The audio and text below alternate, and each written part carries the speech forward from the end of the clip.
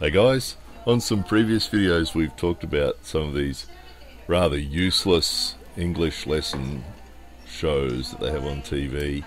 This is another example of that. It was about 95% Japanese and about 5% English, and pretty much a waste of time. But we happen to be sitting in the reception area of a onsen, and this was on the TV.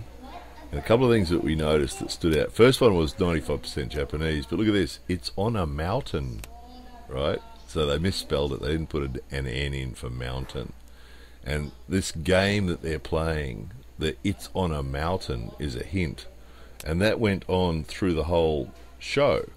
So there was like a 20-minute TV show with these kids going "yatta," "yoi," and all this Japanese stuff, and then occasionally saying an English word. And every now and again they put the hint back up on the screen in big letters, and "it's on a mountain." Again, "it's on a mountain."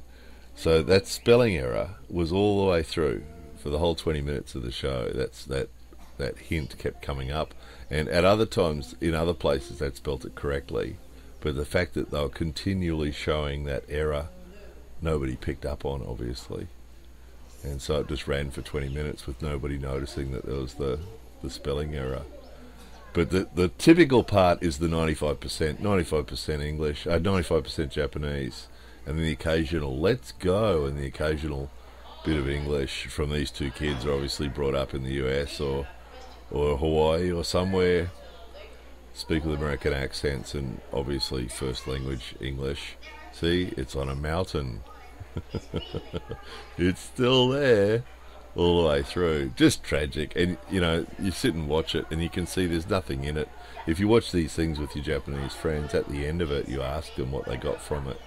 Ask them what "it's on a mountain" means, or "it's under the water," and you'll find half of them didn't quite catch it because there's no real teaching going on here. It's just basically entertainment.